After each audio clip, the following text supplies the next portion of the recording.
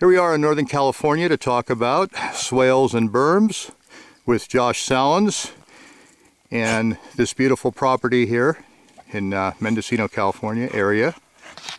Hi Josh. Hello.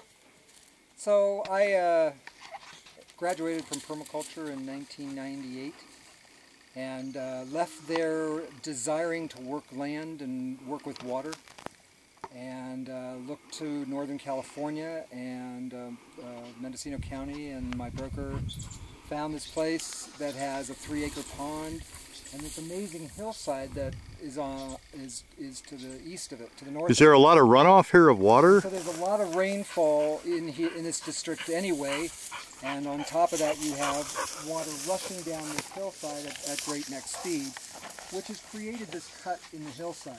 Water rushing over, landing and cutting back the earth creates these cuts. So working with the USDA in county, we decided on a wattle dam here that slows down the water, planted with a lot of willow, because willow will root quickly and grow large and slow the soil erosion that's coming off this hill. Also planted the willow up, growing up the sides of the... So those are all willow where your right hand is up there, yeah? There here, was 3 uplifts. there it is, willow. folks. There was, but it hasn't been tended well enough to live.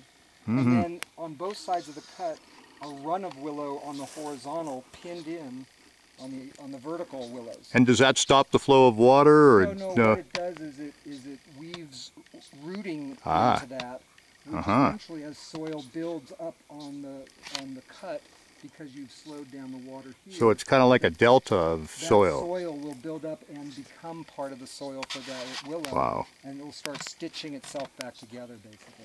What's some of the others? Yeah, go ahead. The problem was that the water was still coming over the hillside too quickly. Got it. So the cameraman and Art and I came up with a swale, just a non-contoured ditch. And that's further up the hill. That's just shy of this first pine tree on the left here that I'm pointing to. So there's a swale just before the water comes over the edge and picks up more speed. We built See that, a folks? 150-yard swale there, so it captures the water, lets it sink into the soil, and then the berm that we put the soil on, the kind of wall, that we planted trees on. We planted actually a form of cherry there, and that then roots and holds onto water and keeps soil from coming down. So do they fix nitrogen too? They could, but more importantly, there was the swale was to slow the water down again. So we slowed the water down so it didn't come over the side too much. But then what we saw that year was it was eroding quickly. So it was being still hit by fast-moving water. So we went above that last pine tree up on the hill that's newly planted and did another swale and berm. And this is right now at... Is that where the oaks are? Near the oaks? Before the oaks, basically.